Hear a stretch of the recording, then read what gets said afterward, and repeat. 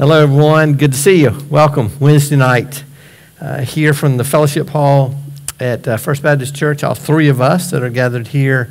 Many, many more of you gathered out there in your homes, living room, dining room, back porch, maybe even some away out of town that are watching. Good to have you. I hope that today you've experienced the presence of God in your life, in your circumstances. I hope that you have walked in the knowledge that you're covered by His shadow. And I thank you that God put it in your heart and you responded to come here tonight and to be a part of what we're doing. So it's good to have you. Okay, a couple of ministry updates. I want to jump into those pretty quick. Marriage night. That's coming up this Saturday from 6 o'clock to 9 o'clock. We've been talking about it for a couple of weeks now. This is a 3-hour marriage building time for couples. You can watch it from home, just you and your spouse. You can invite one or two other couples maybe to come over, join you for that. Watch it as a group and encourage one another. Maybe even share a meal just before it starts and then gather together. If you have children, it'd be great if you were able to get child care so that you could kind of watch it uninterrupted. But anyway, you've got to register by Friday. And we have, I was trying to communicate a little bit with Ryan, but I think we have around 16 or 17 couples right now that have signed up for that. And that's great right there. But I think there's some others that have said, hey, we're going to do that. We just haven't registered yet. Let me just tell you, you need to do that before Friday, or you won't be able to get in and get registered and whatnot, and then pull that in so that you can watch it. So there you go. Marriage night's coming up. It's a great use of your time if you're married or if you're just thinking about getting married. It'd be a great thing to do here in the days leading up to your wedding. Hygiene kit supplies. If you're looking for a way to be the hands and feet of Christ, we are gathering supplies together, toothpaste and toothbrushes and body wash and soap and deodorant and all those kind of things that we can put into kits to give out to, I think it's 5th grade boys and girls. And the goal is 200 total kits, 100 kits for the young men and 100 kits for the young women. So if you want to participate in that, all you got to do is next time you go shopping at the Walmart or the Kroger or wherever you go, if you can think to buy a couple of those items and then drop them by the church office, we're collecting them. And then a really cool thing is our students down here at the BCM will actually be putting those kits together, and then we'll take them out to the schools. So that's a great way that you can hands-on minister in our community. Here's another way that we have not talked about, okay? And I don't have a lot of information to give you because we just kind of got the information today. I think it was kind of slow rolling out. And so when I say this, some of you out there, I'm glad I can't hear, you're going to be like, why didn't you give us more warning? I didn't have any more warning. It just came into my hands today. But the city of Cochran is sponsoring a cleanup day. And it's this Saturday from 9 o'clock in the morning until maybe 12 or something like that. For those who want to participate in the larger group, they're going to gather up there behind the courthouse, I think, or behind City Hall. You can go to the website and go, well, I got it right here in front of me. I'm sorry. So, come to the parking lot behind the police department. There it is on Saturday morning at 9 o'clock, and then kind of divide up. They got a list. I don't know what I'm on that camera. They have a list of some of the specific areas they're going to be trying to work on and pick up trash and just beautify our city. They've also got some sites designated if you have some old furniture that you need hauled off. They've got a couple places designated. But you can go to thecityofcochran.com, get information about this. Dwayne Fernandez kind of brought this to my attention. And so if you want to have a conversation in a little bit more depth, give Dwayne a call. He's probably more knowledgeable than I am. So that's another way that we can minister right there in our city. We started back Sunday school this past week. That was pretty exciting. Not all of our classes are meeting yet, and that's okay. But we actually had more people here for Sunday school than I was expecting, which is just, I guess my faith is kind of small, and so I'm learning from that. But Jeff, correct me if I'm wrong on this. Was it 160 or so in Sunday school? Yeah, about 160 people came at 9 o'clock for all, and we have Sunday school across the board from nursery all the way up. And I want to invite you back. We'll be here every Sunday morning at 9 o'clock. 10 o'clock worship in here. Overflow room will be in the sanctuary right now. In our Sunday school class that's meeting in the sanctuary, okay, that is the oneness class. Cookie Porter teaches that class. But that is also the one class that is requiring mask in there, in that room. And so if your class maybe isn't meeting yet, but you're ready to come, if everybody's wearing a mask, come join that group in there in the sanctuary. And then you can just stay right there and enjoy the service, enjoy the fellowship of real human people sitting in the same room with you. So that's coming up on Sunday. So a lot of good stuff there. You'll get your prayer list. I hope that you will pay attention to it. Continue to pray for people. Mr. Larry Purser, Miss Carol Bowden. Pray for Bob and Stevie Little, their families, Miss Stevie. Miss Pete. Her funeral is today. And just a really beautiful thing said about her life and her family. So pray for Stevie and Bob and that extended family. Continuing to pray for Miss Eloise and Mr. C.B. Churchill, Tim Falk, Miss Nadine Rowland, who's at Northside Macon. Praying for Brandy Davis, her family. Brandy Davis's grandfather passed away, Mr. Aldine Johnson. And also praying for the Williams family. Kevin, his family. Chuck passed away. And then there's so many needs on this prayer list, so many ways you can pray for. We've got our missionaries listed on here, some that we know by name, our International Mission Board missionaries, our North American Mission Board, people who are in our different care facilities, just so many things. And we have a new name.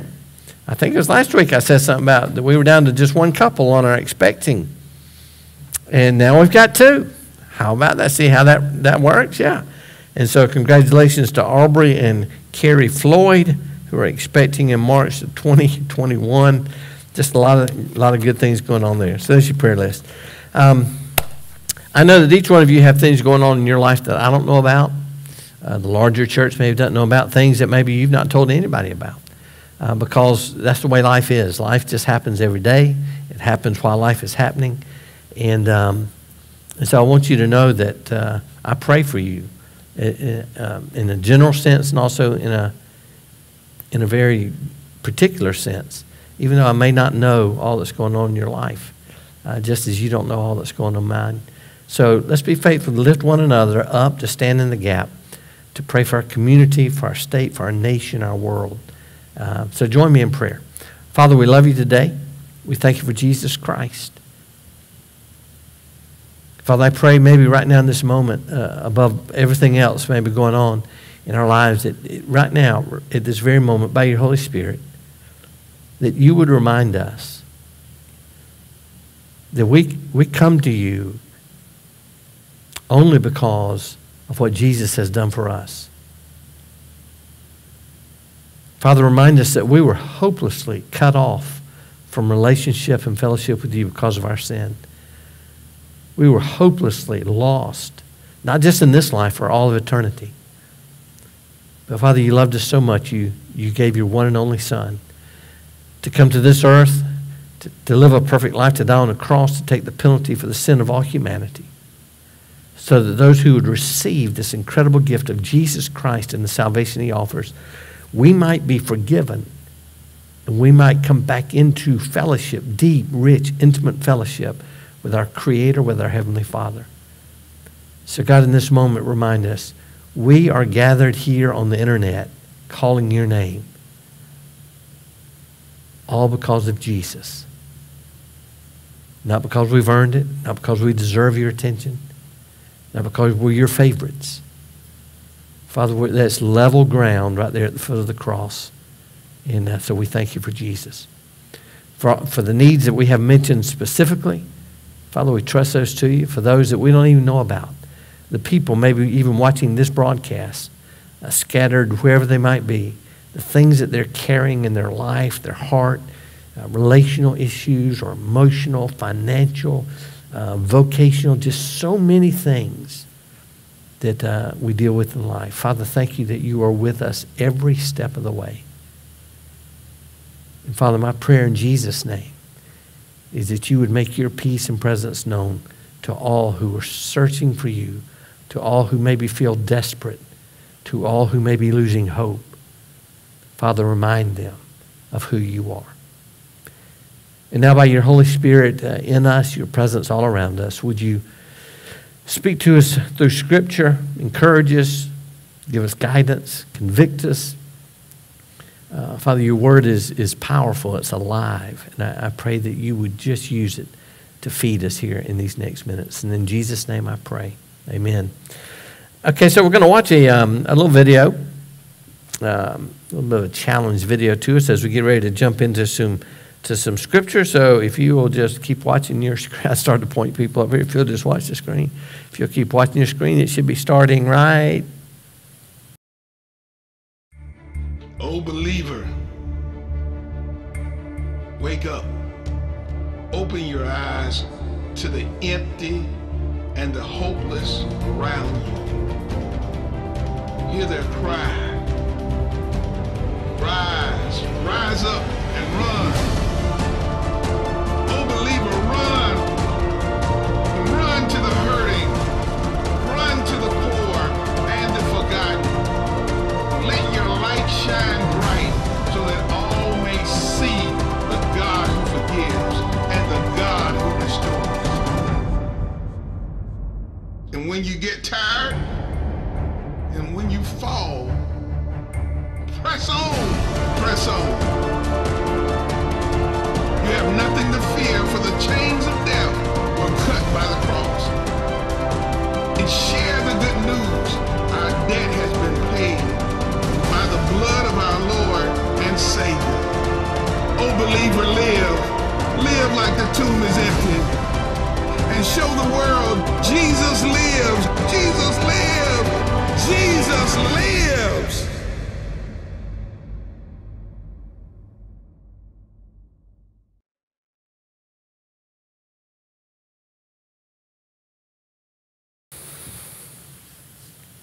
Okay, there you go. This idea that we are called to really get out there, to run to the world, run to those who are so in need of hearing and experiencing the gospel of Jesus Christ.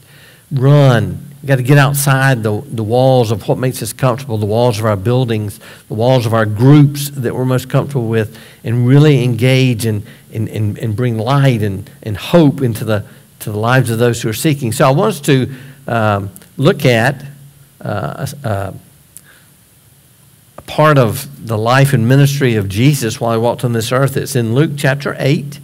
Get your Bible, whatever you use for your scripture. And the scripture will not be on the screen that you're watching. I think we're all going to put the reference up there, Luke chapter 8, beginning at verse 40 through 48. That'll be up there for a few minutes. Just to remind you. But, okay, so we're picking up chapter 8, 40 verses in. But there's been a lot of stuff already happening in Luke chapter 8. Jesus doing some great teaching, and he's using parables. And people are like, okay, what's that parable mean? So he's doing a lot of teaching and explaining. And then there's this incredible thing, before we get down to verse 40, where there's a man who's demon-possessed, and Jesus is involved in the process of releasing him from that demonic possession and restoring his mind and restoring him to himself. And of course, that's that great passage where the demons are cast into the pigs and the pigs run off the cliff. And so everybody gets mad. They're not even looking at the guy who's now healed. They're mad about the pigs that are no longer gone. They ask Jesus to leave. So a lot of stuff going on. But the word is spreading. People are hearing about what's happening in the ministry of Jesus, what happens when Jesus is around. Stuff's happening. And we'll pick it up at verse 40. Okay, so is everybody there? Luke chapter 8, verse 40. When Jesus returned, the crowd welcomed him. Okay, so there's a lot of people there. And I promise you the word's been spreading. The word about the pigs and the guy being healed from his demonic possession. And word's just getting out there. The crowds are there. They welcome him, for they're all expecting him. They're so excited and expectant about what's next. What is this man called Christ? What's going to happen today? We want to see. So just then, he's just getting back, and there's a bunch of people around. There's an air of excitement and high energy and all this kind of stuff. And just then, a man named Jairus came. So this guy is fighting his way through the crowd, and he comes up to Jesus, and he was a leader of the synagogue. Now, this is an interesting thing. This Bible study is not even about Jairus, okay, except that he's in this first part. And so we got to talk about him for just a minute. I have no idea what his knowledge of Jesus Christ was. This is the only place we meet him, right here.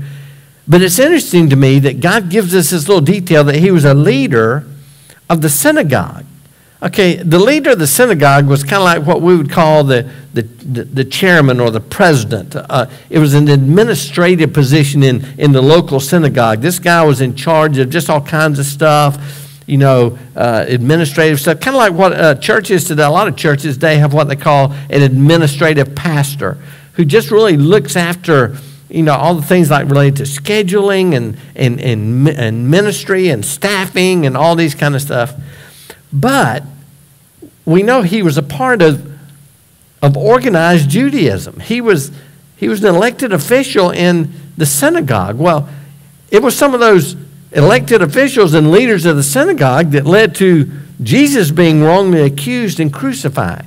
In other words, Jairus is a part of the very system that will, not many chapters from now, be behind Jesus being wrongly accused and crucified on the cross. So, wow, what an interesting character in this story. So there's all this excitement. Here's Jesus, and Jairus came. And he's having to fight his way through. He was a leader. He was a Jew, Jewish leader, part of Judaism. And he fell down. He fell down at Jesus' feet and pleaded with him to come to his house. This is just an amazing moment right here because, the Jewish structure, those in power in Judaism, Jesus was not liked by hardly any of those. But in this moment, Jairus is humble. He's fallen down and pleading with Jesus to come to his house. Verse 42, because he had an only daughter, about 12 years old, and she was at death's door. Okay, now, that's all we're going to hear about Jairus because we're going to stop before we get to the continuation of his part of this story, which, by the way, is pretty cool because a little bit later, Jairus sends word and says, never mind, Jesus, she died. And Jesus says, oh, no, au contraire. And he goes and he raises her up. This is an amazing story. But I do want to make this one point. Just as I read this about Jairus and was just doing some study and some application and whatnot, and it just kind of began to dawn on me how many times in my ministry of 30 plus years,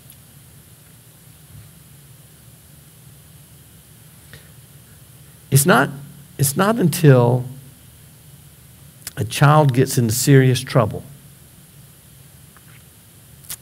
that a lot of parents really seek out Jesus. And it's such an interesting thing. I mean, I've pastored churches, and there have been families that are on the roll, and of course we have them here at Cochran too. Every church has them. People I've never seen or never talked to. And then maybe somebody comes by an office and or secretary calls back and says, so-and-so wants to know if they can come talk to you. And I'm like, who is that? Well, they're a member here. They hadn't, And I said, oh, okay. What about? I don't know. They just look upset. And so they come back, and I say, hey, my name's Keith Russell. I'm the pastor here. Good to meet you. And then they sit down with tears, and they say, my son, my daughter, our son, our daughter has done this or is involved in this or this has happened to them, and we're just devastated. We don't know what to do. And on the one hand, they came not to me, but seeking out Jesus is the absolute best thing to do when your child's in trouble. That's a great thing. If you're a parent out there, okay, or a grandparent, either one, primarily parents, let me encourage you with this, if I can. Why don't you start passionately pursuing relationship with Jesus now while everything's going good? Why don't you show your child what it looks like to have an intimate, passionate, deep walk with Jesus Christ and a deep, deep faith in how he works? Why don't you go ahead and start building up those spiritual reserves and start strengthening those spiritual muscles? Because I'm a parent 4 altogether. You know, 1 adopted, 3 biological children, and then several, what we call them our college children that have lived with us here upstairs in our house in the years we've been here. And I want to tell you something. Mom, Dad, if you're sitting out there, okay, there's going to come some point where your child's going to break your heart. There's going to come a point where something's going to happen. You know, don't know what chances are where your heart's just going to crack right down the middle, and you're going to be like Jairus, and you're going to be like, what? And so don't wait till that moment to come falling at the feet of Jesus. Go ahead and start now. Go ahead and start growing in that relationship with Jesus. Go ahead and start, you know, really building the strength of your faith and your trust in Him, so that when that moment does come, you're like, okay, let's see what God's going to do. There's not that same sense of desperation because you don't wait till it falls apart. Show your child now what it looks like to have a passionate walk with Jesus. Okay, so anyway, that's enough about Jairus, or that's all about Jairus for tonight. So Jesus says, sure, and I love that. He's like, Jairus, seriously, no, it's not that. Jesus just starts going, and while he was going, the crowds were nearly crushing him. These are details that are important to what's fixing to happen. This is a very familiar part of the story. It's called a miracle on the way to a miracle, okay? So now he's on his way to heal this girl. Eventually, she'll be dead, and he'll be raising her from the dead. And while he's on the way, the Bible says the crowds were nearly crushing him. Just people everywhere. And a woman, here's the main character of our study tonight, a woman suffering from bleeding for 12 years, who had spent all she had on doctors, yet could not be healed by any. And if you go over and look at Mark's account of the same story, Mark kind of adds the detail, and in fact had gotten worse. A little punch to the gut there of the people she had given all that money to. So here's a woman who's desperate, and her desperation is not because of something that is happening to her child. Many of us can relate to that desperation, but also many of us can relate to the desperation of a physical sickness, a physical situation that just keeps on, and nobody seems to know, no doctor seems to know. The x-rays don't show anything. I don't know why you're having this or what's going on. We just don't know. 12 years, that is a point of absolute desperation. I think it's kind of cool. I don't know this woman. I've never met her, obviously. I will meet her one day, but I haven't met her yet. This is my take. This is my take on her.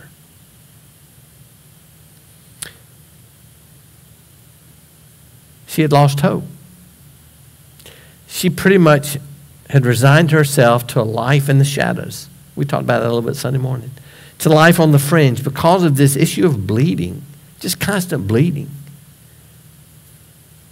I mean, how are you going to do anything, go anywhere with any kind of confidence? You got that kind of thing going on. You know, in hygiene, back in the first century, well, it wasn't anything like it is today. I mean, wow. But somewhere, somehow, this woman had heard a story or stories, maybe her friends had come in one day and said, friend, listen, I know you're miserable. I know you don't have any money left. I know you've tried everything in the world that you know to try. Now you don't have the resources to try anything. But listen to me, friend. There's this guy, Jesus, and we've been hearing these stories, and we've actually gone a couple of times when he was teaching, and this is a guy that's doing stuff that nobody else can do. It's crazy. It's amazing. I mean, people are being healed just like right there in the moment. And it's like, what? And he's not charging them money. He's not like all the other hucksters out here.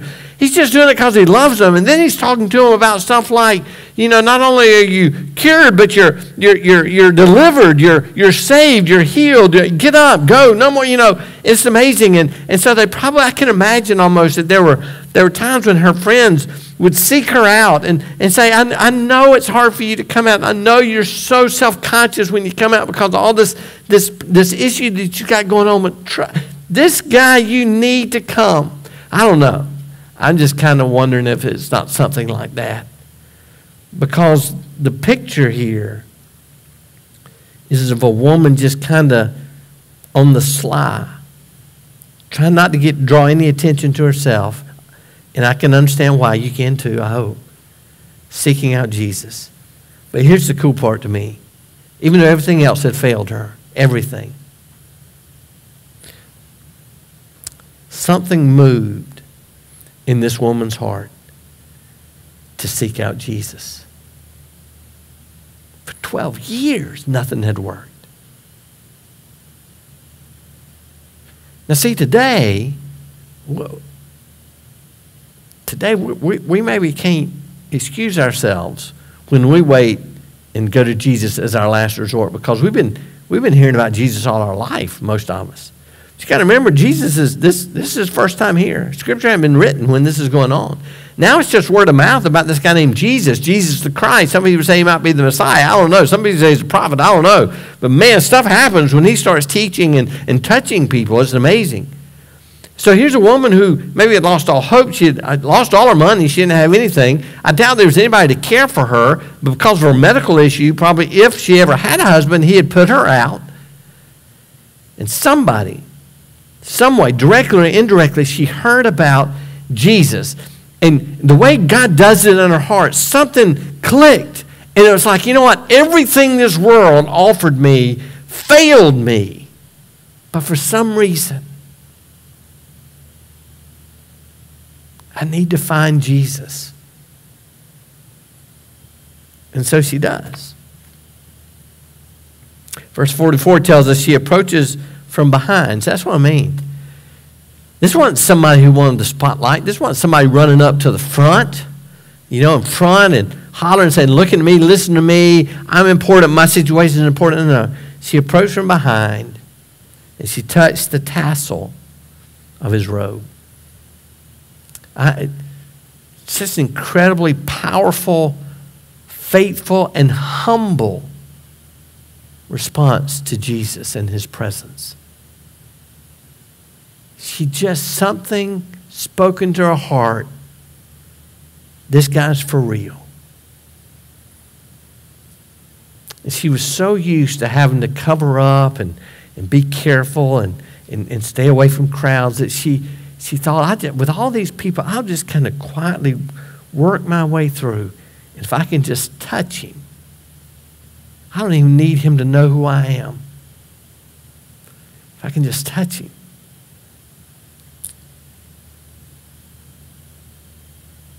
If I can just touch him. Well, the end of right there, verse 44, all that she did, and in that moment, the Bible says instantly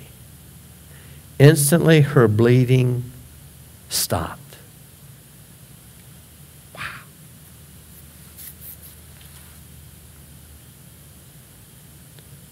12 years. 12 years, every therapy and doctor and medicine and every cent that she had wasted on what the world offered.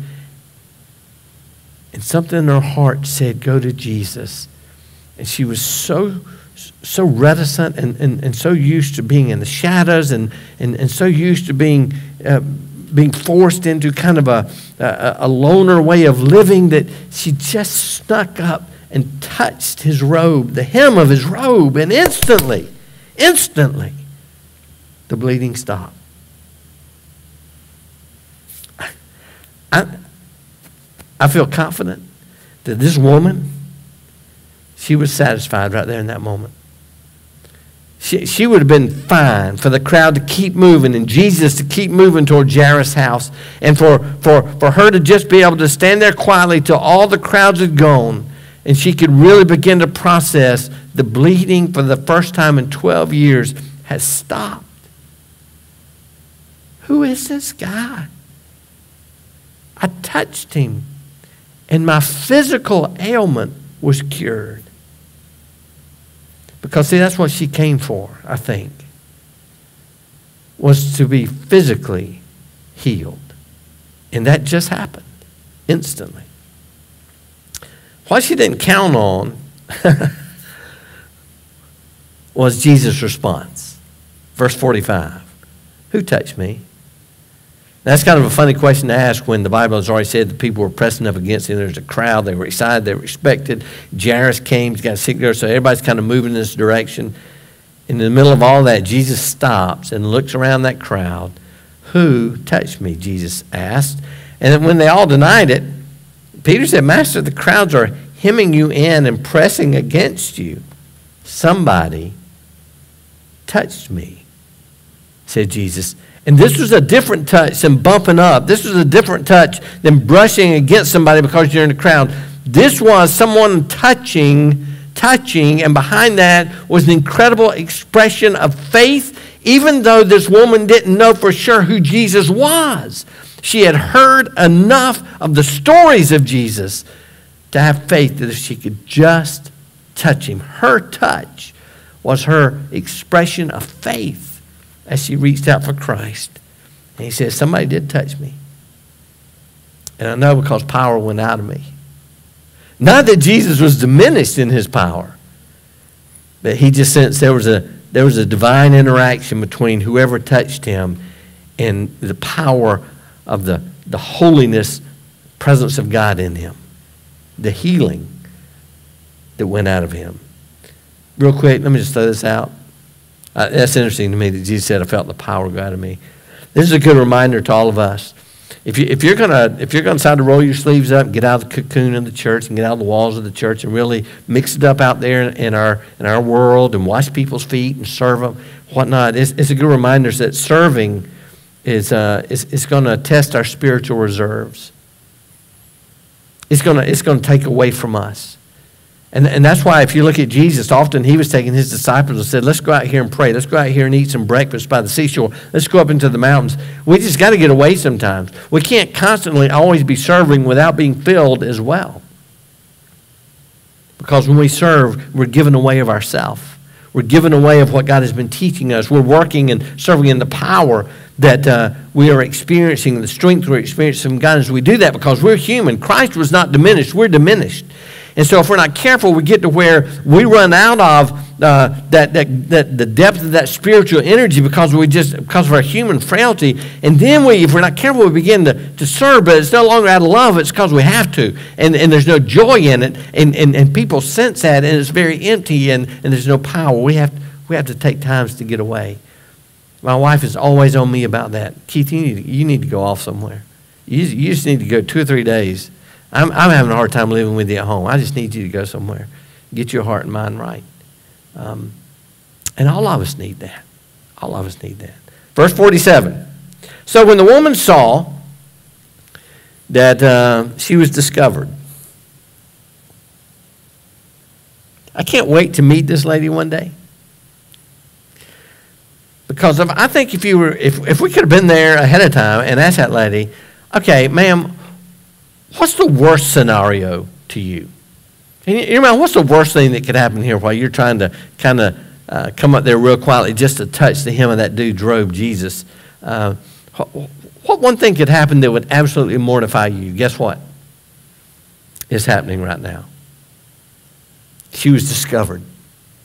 Attention was called to her. For 12 years, she's been accustomed to nobody paying her attention. For 12 years, she's been accustomed to having to hide from the attention of people, so she wasn't commented on, or so that she wasn't looked at funny, or so that people didn't react weirdly to her. And so now, even though the bleeding has stopped, she hadn't even had time to really get her mind around that. Like, what? And now Jesus said, hey, who touched me? And she's like, oh, no, as she was discovered.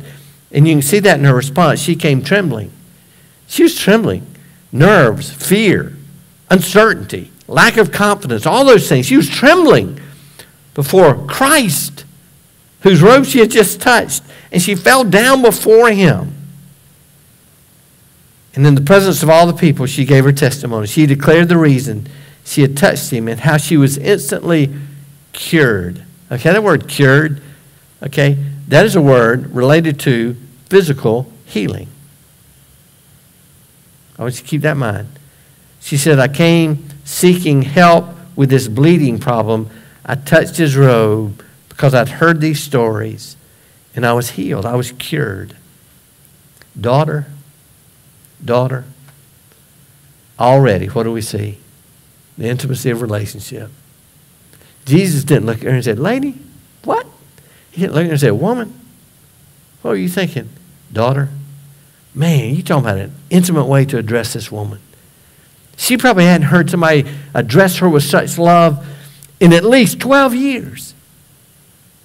And her bleeding has stopped. And now here's this guy that she's not really sure. Nobody was really sure who he was. They just knew he had great power and he had great teaching and he had a lot of followers and people were being healed. And now she was one of them. And he looks at her and he says, daughter, your faith. See, Jesus understood the faith element of all that she had done to touch his robe. Even though she was seeking a physical cure, which she says, I was cured. Your faith has made you well, which is a different word than the word translated cured. Because that word translated well is the word we translate most often associated with salvation, sozo. You came here thinking you were just going to be physically healed. Daughter, let me tell you something. You're saved. I've healed you inside and out. I'm not going to let you come here and get healed physically and then leave you be, because you're going to die one day. And when you die one day, I want you home with me. And because of your faith and because you came and humbled yourself, yeah, you're cured, but let me give you better news. You're healed.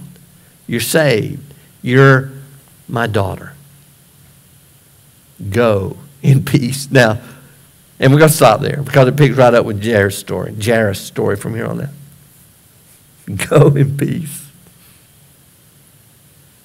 We have no way of knowing what this woman did when she left this moment.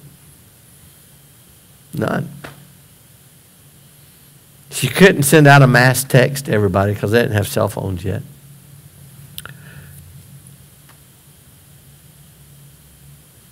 But she went somewhere with someone or some people, and she celebrated the good news of not just her cure, but she shared the good news of her healing, her salvation. She then was able to go to people and say, oh, let me tell you about Jesus. He's interested in way more than our sickness. He's interested in our heart. It's an amazing story. So, I'm going to leave you with this song because it's time to go. We're going to close with a song. It'll be a closing prayer. I have done this in my relationship with God over the years. And I know of people who have done it, and I've shared life with people, and we've shared conversations. Most of us, when it comes to how we relate to Jesus, most of us have a tendency to do the same thing this woman did. We know we're not deserving. I would say that most of you watching out here tonight, there may be one or two of y'all, and y'all are messed up, but the rest of you, we know we're undeserving. And we know that even since receiving Christ as our Savior, we have stumbled horribly at times in our life. That there are days when it does not really look like we love Jesus all that much, but we're still His, we know that. And so in our coming to Jesus, what that translates into for a lot of us is that in our coming to Jesus, we're really kind of timid about the things we talk to Him about and the things we seek and the things we ask for in His name, because there's something down inside of us, and of course the devil's right there messing with us in that thing, and there's that little voice behind us saying, seriously? Why would He want to do that for you? Why would He want to work in your life that way? What have you done to earn that kind of love or blessing from God? And all of us would have to answer nothing, because we cannot earn any of it.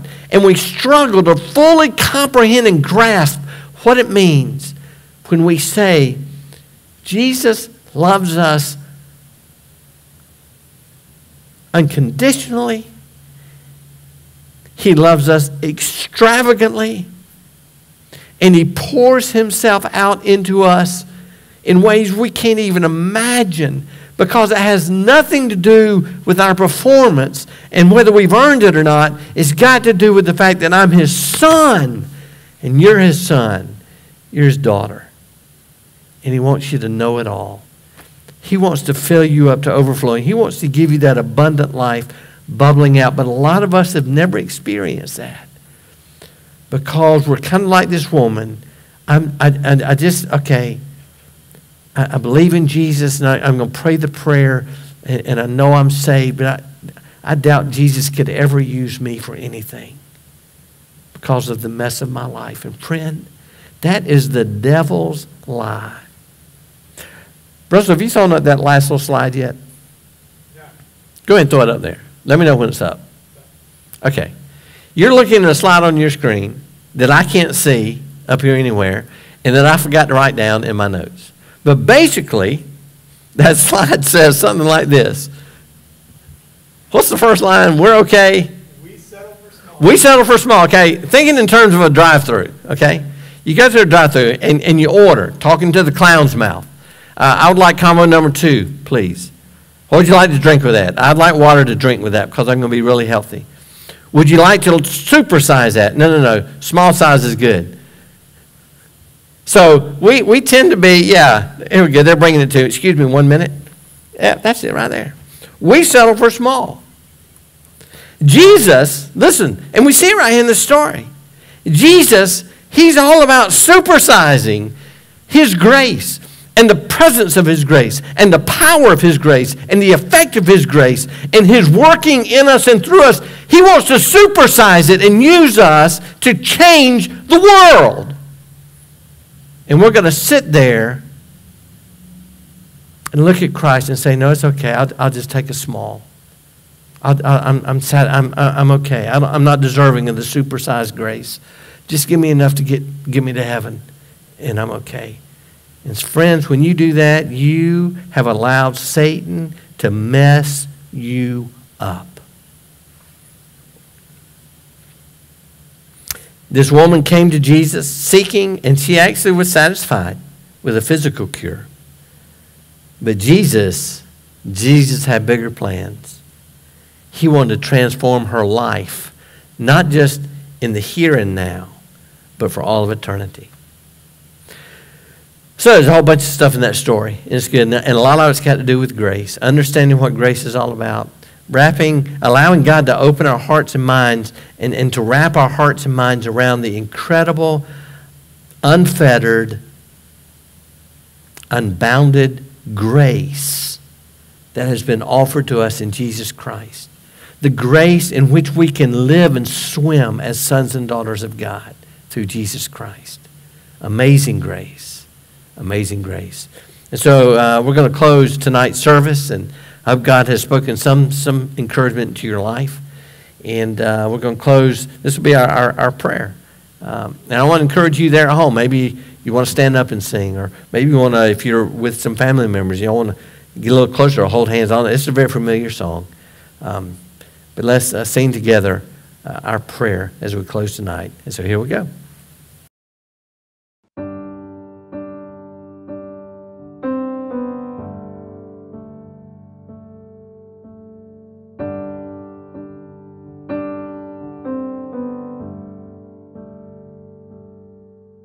Amazing grace, how sweet the sound that saved a wretch like me. I once was lost, but now I'm found. Was blind, but now I see. 'Twas grace that taught my heart to fear. In grace my fears relieved. How precious did that grace appear.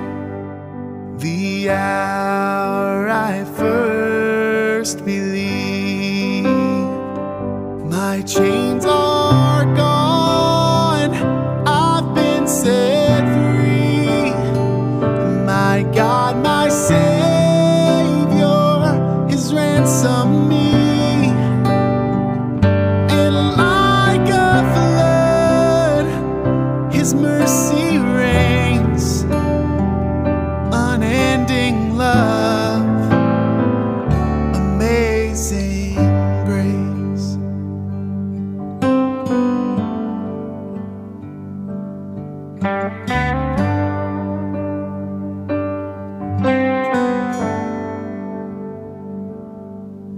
The Lord has promised good to me. His word, my hope secures. He will my shield and portion be, as long as life endures.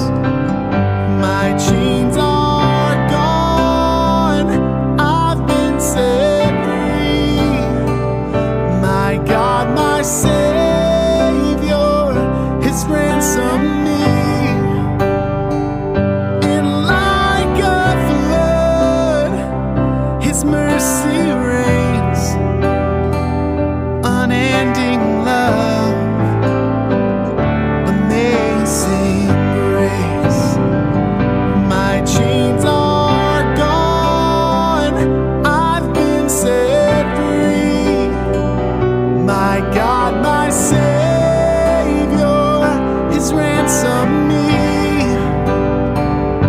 And like a flood, His mercy reigns, unending love, amazing grace.